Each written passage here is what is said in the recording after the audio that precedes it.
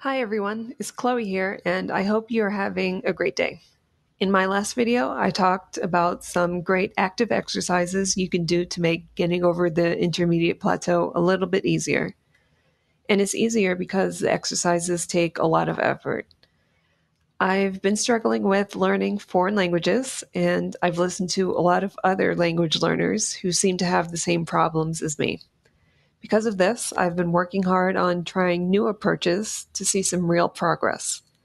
On a two-page cheat sheet I have available on my website, I summarize what I've found helpful so far. Today, I want to talk to you about why I think repetition of the same materials and exercises have been working for me. I hope this change in mindset will help you too. Before I get into that, I want to talk about who this is not for and then maybe who this will benefit the most. What I've been developing isn't for everyone, and that's okay. If you are one of the people I talk about next, this approach may not be a great fit for you. One, people who need to rely on a book, app, or website to tell them exactly what to learn and what to do. The exercises I talk about will require some resourcefulness, and you will have to choose your own adventure according to your goals, strengths, and weaknesses. Number two, people who can only tolerate tried and true methods. While what I'm going to talk about is nothing completely new, as far as I can tell, the way I think about how to learn a foreign language is a bit novel. Generally speaking, my approach to solving any problem is to create a path leading outside of your comfort zone. And I know a lot of people are not comfortable doing that. Three, people who are determined to quote unquote become fluent in a language in a short time period, like 12 days or 12 weeks. My approach is slow because for me, my brain needs time to understand the nuances of a language.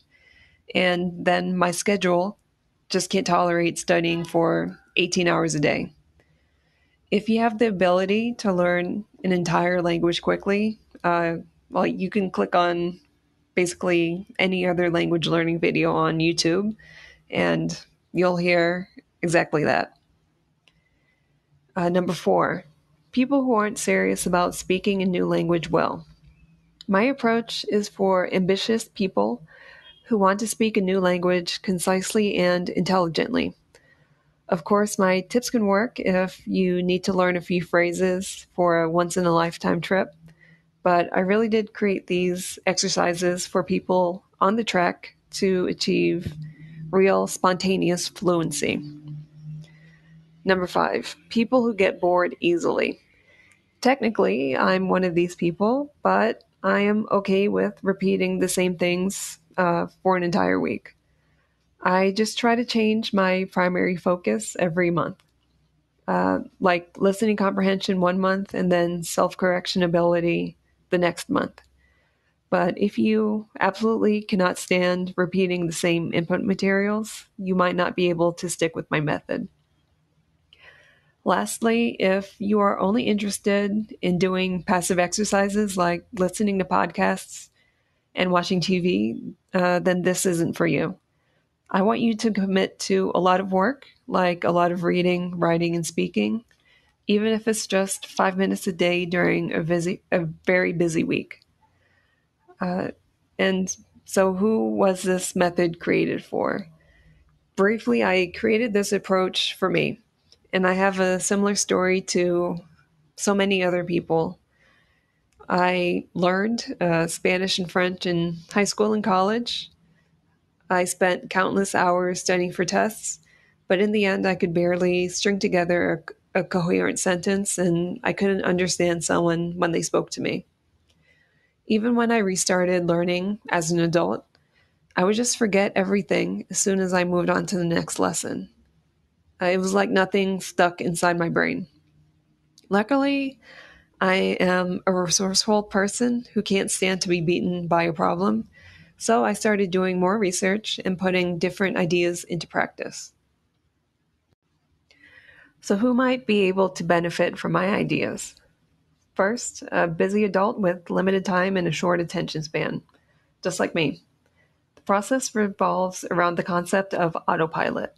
We repeat the same or similar materials and exercises every day, so you don't have to think about it when your week inevitably gets busy. And I hope the repetition process moves the input that you learn closer to your brain's autopilot output. Number two, a person who is still struggling despite following the advice found online. I just cannot follow the advice from these polyglot YouTubers. And I think there's a lot of people like me. I think that is just too much. And for me, it doesn't fit with my goals and lifestyle. I don't want to speak 10 languages for the sake of speaking 10 languages. I want to speak French because I like France and I want to connect with the crazy ass people who live over there.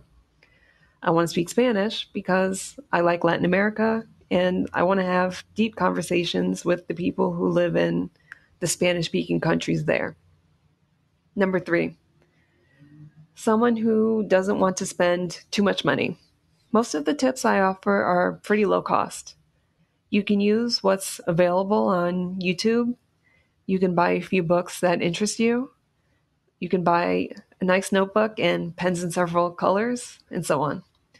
I usually have 3 different colors on rotation along with my journal, and of course, a mechanical pencil and a dependable eraser. Number four, someone who wants to speak a language well, like really well. I was talking to one of my guinea pigs who was learning English, and he said the last thing he wants is to sound ignorant. He and most other English learners I've interviewed are looking to learn for business purposes, as in they want to be able to land clients and investors. So that's pretty serious business. That being said, the program I'm testing on him and some others is still under construction. So you'll have to check back on my channel or my website when I finish that. We're in June 2023 now, and I hope to get the Spanish version of this intensive method out in a few weeks and English by the end of the year. Lastly, this program may be for a person with patience. I mentioned before that this is a slow process. A slow process with, I hope, the occasional surprise breakthrough every few weeks. Related to this, you have to have realistic expectations. You grew up fully immersed in your native language, and yet you still had to take classes in it in your youth to improve your comprehension. In a new language, jumping to a new level in a year is ambitious, but doable if you really and truly can dedicate several hours every day to practice. But if you're like me, this time commitment is pretty tough. On a side note about realistic expectations, uh, understand that we all don't have the same abilities for learning languages, and that's okay. All of our behaviors usually fall into some sort of bell curve distribution. These polyglot YouTubers who can learn languages quickly might fall into this long tail here, just like Mariah Carey and Stevie Wonder are head and shoulders above the rest of the population in terms of songwriting and singing. Or maybe they're just in a completely different set of people than the group that I'm in, and that's okay. It doesn't mean I can't learn a new language well. It just means that it will take me more time and effort. When it comes to solving a problem, I'm pretty tenacious, but I always try to look for the easiest way to get the best result. I've learned a lot in many different subjects over the years, so I was able to cobble together an approach based on great ideas from other places. My main inspirations are 1. Blues Clues, 2. Going to the gym, 3. What I know about the brain. The children's show Blues Clues showed the same episode every day for a week. When I heard about this technique however many years ago, I thought that it was pretty interesting in terms of retention and comprehension, and so my brain filed that tidbit away for future use. Taking 3 minutes to choose one set of materials once a week is great for me because I'm a busy adult with a short attention span. So I need to put my weekly tasks on autopilot, otherwise, they won't get done. If I can automate a routine, then I can stick with it. And I think there are other people who are like me. I would love to hear from anyone who has ADHD. Is this the sort of method that you need in your life? My second inspiration is the gym. I'm smart enough to know that I can't just walk into a gym, do one squat, leave, and then wake up with the perfect butt the next day. Instead, I have to provide the fuel and the weight and the repetitions and the variations needed for my body to increase muscle mass. Lastly, what I specifically say on the cheat sheet is that my target is to train my brain's pattern recognition system. I don't know how to do my brain's job as well as it can do its job. So I decided to humble myself and just work on sharpening it as if it were an axe or a katana. It already knows how to form patterns and how to extrapolate from incomplete information. I just need to spend the time sharpening it and not feeding it mindless input. I think the process I've seen so far in foreign language learning videos on YouTube is based on memorization, cursory introductions to concepts, or spending several hours a day doing all kinds of random shit, which, doesn't work for me.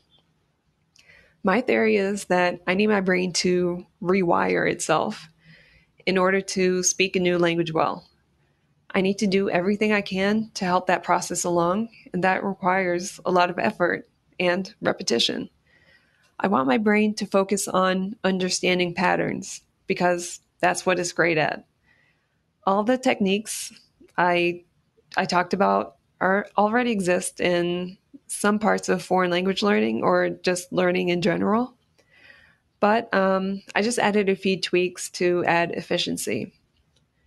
Have you heard of the term deliberate practice or the book Atomic Habits or its author James Clear?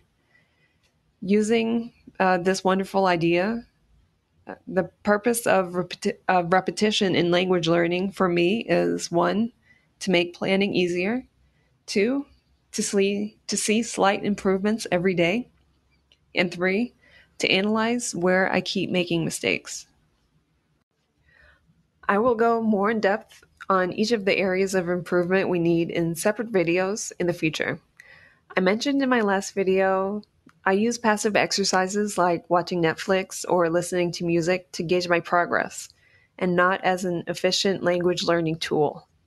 So thanks for watching, and if you think that you're having the same struggles as me, try out approaching your language journey with a new mindset and add the exercises that are on my cheat sheet to your routine.